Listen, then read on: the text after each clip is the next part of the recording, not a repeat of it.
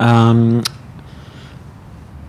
it didn't come as a massive surprise because they were always telling me, prepare like you might play Sunday when I didn't get selected for Friday.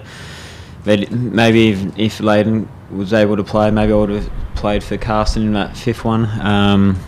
So I was ready to go. So, they let me know quite early. As soon as Leighton was hurt, I said, get ready to play, you might be playing tomorrow.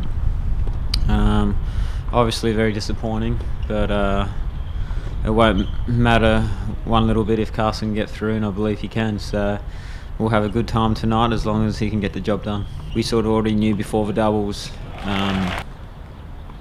he might only have one good match left in him, so I was always ready to play on Sunday, and it was actually a great opportunity. He's higher ranked than me.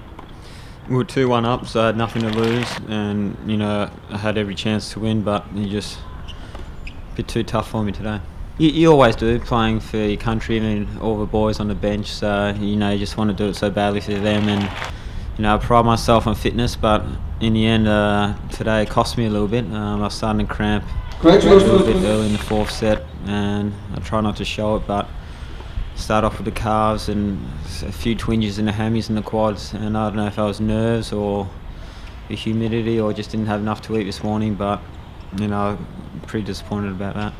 Fitzy was great. He said, mate, you could win this set. He was starting to hurt, he thought, so he said, you win this set, you might win the fourth and the fifth, and you never know. So don't worry about 2 sets to love down, you just concentrate on his third set here, and that's what I did. I was just a bit stiff not to break him. The guy, he's not the biggest server going around, and not to break him in 4 sets is a little bit disappointing. He did come up with some good serves when he was down break points, but still in a 4-set match, 4-hour match, not to break him once is not great. As hard as it was to try to stay positive, I tried to stay positive and pump him up, and then as soon as he was out of the room, I was hangdog. But when he was in there, we can do this, and just give him positive energy, and I hope he can do it. I believe he can do it. One of my best. I mean, 2 times Belgium was losing the first day in here, so I know I had to win my match to stay in the tie, so it was not that easy neither.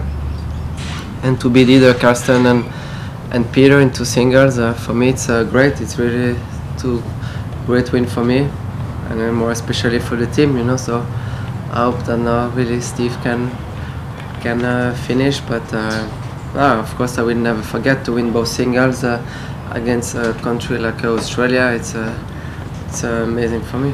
Yeah, I mean because we are family, we know each other since we were so young, and we play for each other. We're there, we spend a great week all together, we have fun, and we want to win for us and for the country, And but we play for each other, so we look at each other all the time there on the bench and try to get some energy. It's tough, best of 5, it's very tough. It's very humid, tough matches, so we need each other, on the bench. Yeah, I mean, I think today I was maybe a little lucky also. Like in the first tiebreak, I was losing 3-0, 5-2, and I think if I lose this set, it